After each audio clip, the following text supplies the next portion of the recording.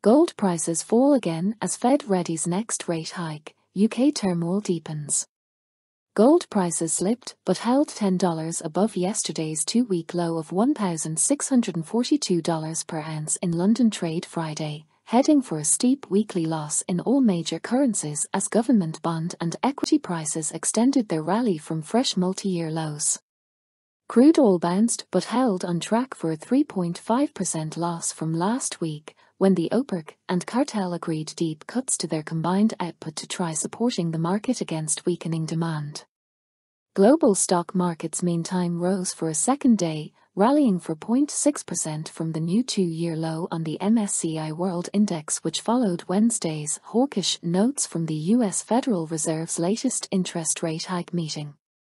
Heading for a 2.4% weekly loss against the dollar, gold prices showed a 2.5% drop from last Friday in euro terms and a 3.5% drop in British pounds, despite sterling giving back some of Thursday's rally on the FX markets as news broke that Chancellor Kwasi Kwarteng, in role for just 38 days, has been replaced with the UK's fourth finance minister of 2022 so far amid the turmoil following his unfunded tax-cutting budget.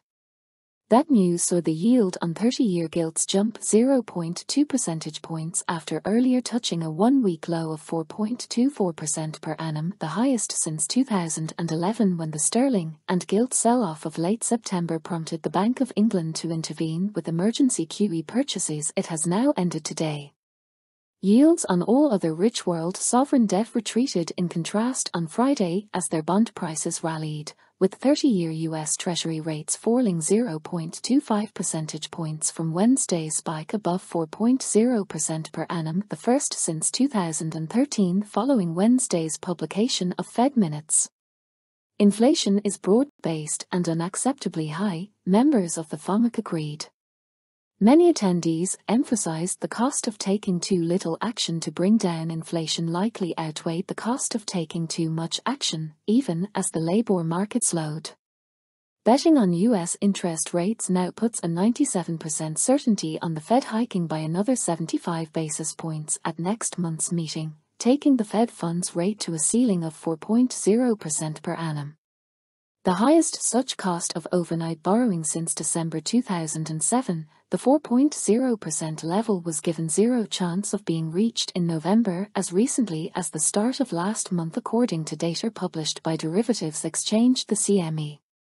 To see a recovery in gold prices, Reuters quotes one spread betting strategist, "We need to see a reversal, especially in the yields, which would then also potentially drive a turn in the dollar."